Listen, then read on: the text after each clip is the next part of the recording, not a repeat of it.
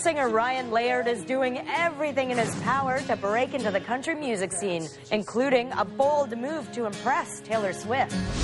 I put a billboard up on Music Row in Nashville, which is like where all the music business stuff happens. Yesterday I found out about you, even now just looking at you.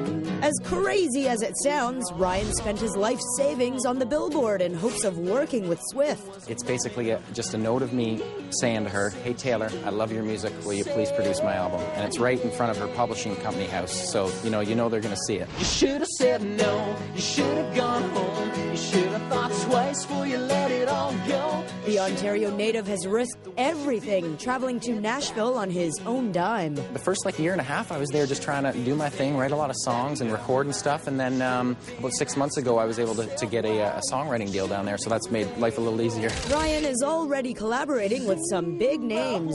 Now let's talk about Nick Carter. You're working with him.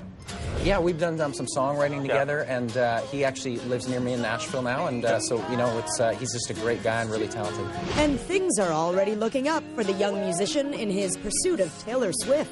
Have you heard anything yet? Do you know? Her record label contacted us last week, so they wanted some music, so I've given that to them, and I've heard from a friend that knows her that she has seen it and she thought it was cute. We'll see what happens, but if Taylor's out there listening in, I'd love an email and see what she thinks of my music. I think it'd be a cool collaboration. Turn your radio on, you hear them playing our song.